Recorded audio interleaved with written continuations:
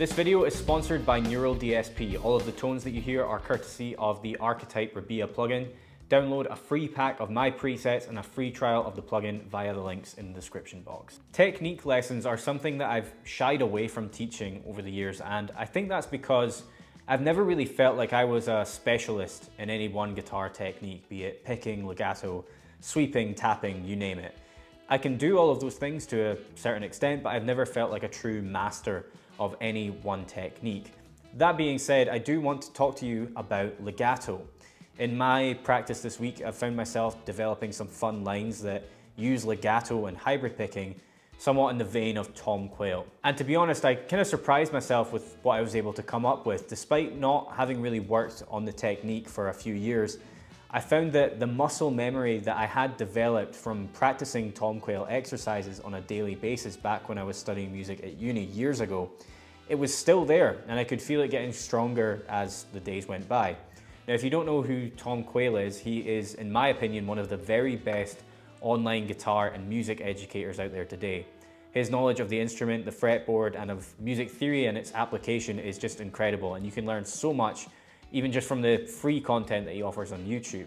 Now, he also happens to be a true master of the legato technique and seems to just effortlessly blaze up and down the fretboard with unbelievably fluid and interesting lines. So today I wanted to talk about how I learned legato from watching his lessons and how I built up the muscle memory that allowed me to confidently play lines like the one you heard at the start of the video. And by the way, if you want the tab for that lick plus several legato exercises to practice once you're done with this lesson, click the link in the description box to gain access to all of that for free. Yes, that's right, for free. Let's start with what legato is. It's basically a combination of techniques that we all know and use every day, namely hammer-ons, pull-offs, and slides. When you play a phrase using legato, you don't pick every note. You'll maybe pick the first note on a string and then use hammer-ons, pull-offs, and slides to play the next few notes, and then pick another when you change string, and again, use the aforementioned techniques to play the following notes. On notation and tab, this would be indicated with a slur, which is a curved line connecting a string of notes together. For example, I'm going to play the same 3-note per string exercise with alternate picking versus legato so that you can see and hear the difference that it makes. 1, 2, 3, 4.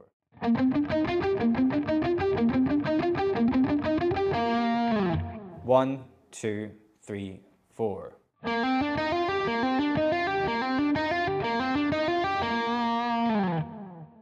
If I play the legato version again, pay close attention to my picking hand and observe how I only pick the first note on each string.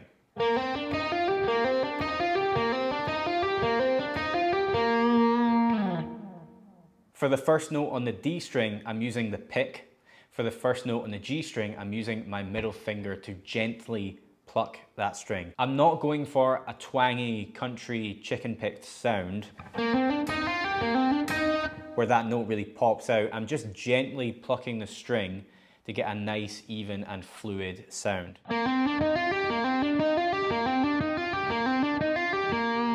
The sound I'm trying to achieve here is a very soft, fluid sound that almost sounds as if I'm not even changing string.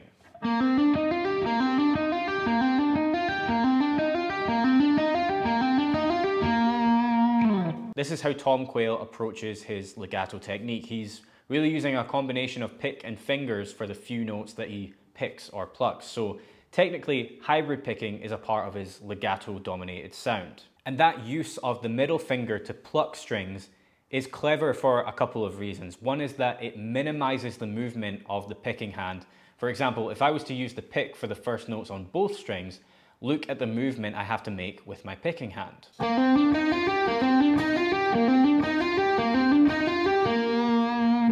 It is a small movement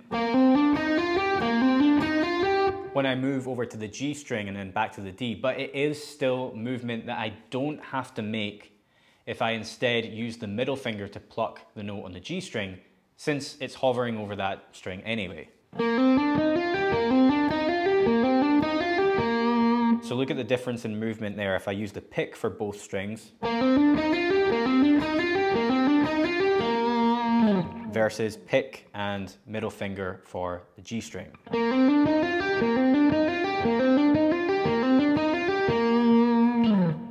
So using the middle finger in combination with the pick is definitely a more ergonomic approach to take versus only using the pick. The other reason that it's clever is legato is supposed to sound fluid. When I'm playing with legato, I want all of the notes to sound as even as possible, dynamically speaking. If I'm playing a particularly long line, like the one I played at the start of the video, which was something like this,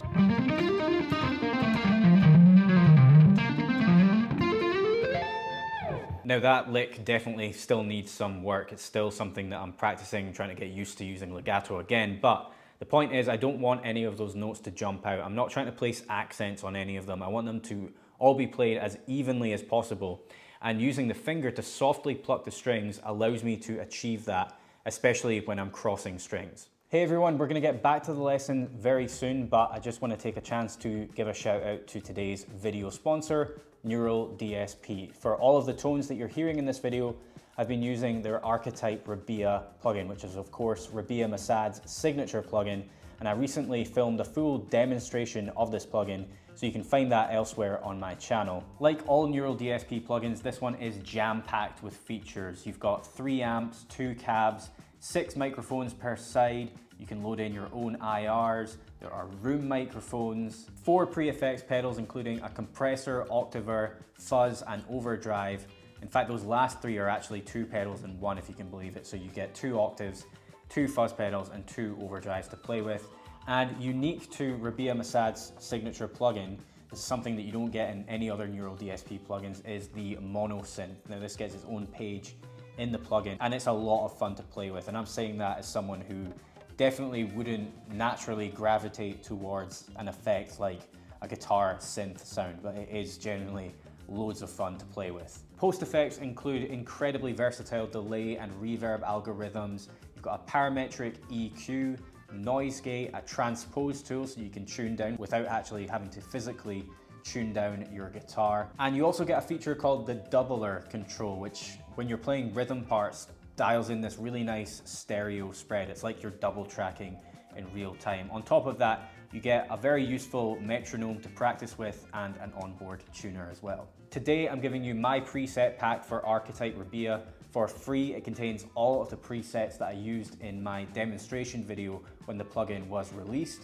And it also includes the preset that I'm using for this specific video, which is called Squishy Lead. So that can all be downloaded for free along with a trial of the plugin via the links in the description box. Thank you to Neural DSP for sponsoring another video on the channel, and let's get back to the lesson. So I want you to try out the 3 note per string exercise that I played earlier on in the video. I want you to try it yourself now. I want you to pick the first note on the D string with the pick and pluck the first note on the G string with your middle finger. And you want to use 16th notes for this, not triplets. The reason being is that when you're dealing with 3 note per string shapes, guitarists have a tendency to only play triplets because it just feels natural, given that you're playing 3 notes on one string and 3 on the next. You know, rhythmically, triplets just come naturally. And they are absolutely valid. I'm not saying that there's anything wrong with triplets, but playing this 3 note per string exercise with 16th notes or even 8th notes, it forces you to get better at what I just described with regards to the use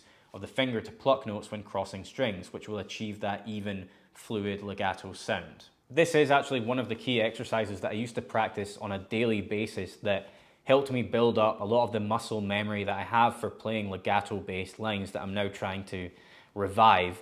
And I learned this exercise from Tom Quayle's, I think it was Modern Legato 1, that online course that he has. So check that out on his website. So I'm going to play it with you to a click track. You'll hear a 2-bar count-in, so that's 8 beats in total. And then we'll play around it constantly. And remember that you're picking the D string and plucking the G string each time. So here we go.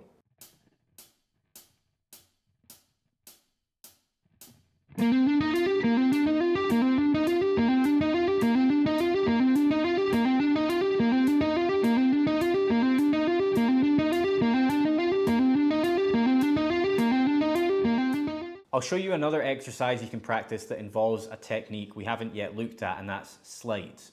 So you can use slides in legato-based lines to make position changes on the fretboard. For example, in this exercise, you'll see me execute a position change on the D string by playing an ascending slide with my index finger.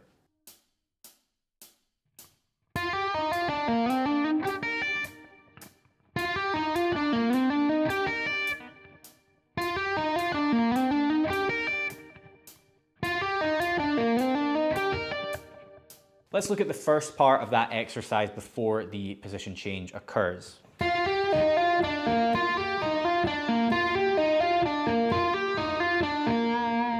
Now this one does use triplets as opposed to straight 8th or 16th notes.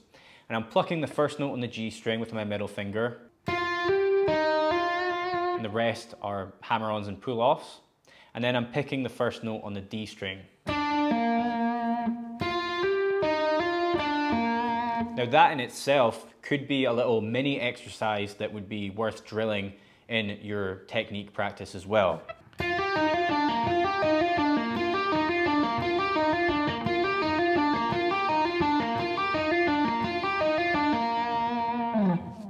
But let's continue that to see how the position change is played.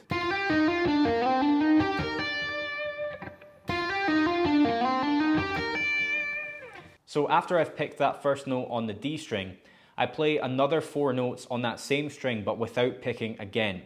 And the first of those 4 notes comes with a pull-off. Then I slide up 2 frets for the next note, hammer on with my middle finger, and then another hammer on with my 3rd finger.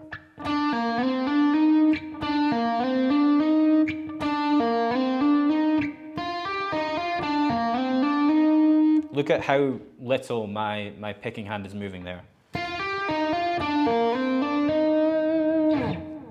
There are only 3 notes left in this exercise, one of which is on the G string, which I pick with the pick. And then the 2 final notes on the B string, the first of which I pluck with the middle finger and then I hammer onto the last note.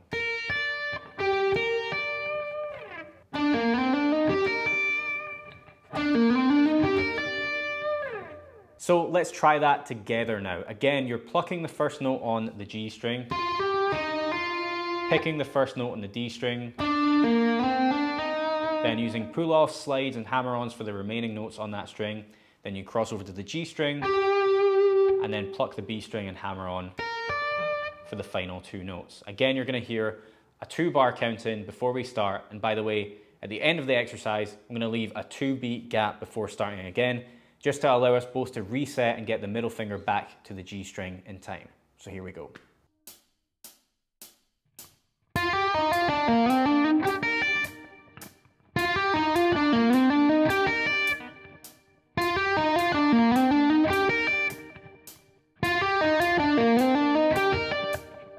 Like I said earlier, if you want the tab for the intro lick plus a series of legato-based exercises that, when practiced daily, will build the muscle memory you need in order to confidently start using legato in your lead playing, click the link in the description box to get all of that for free. Please like and subscribe for more, and I'll see you in the next one.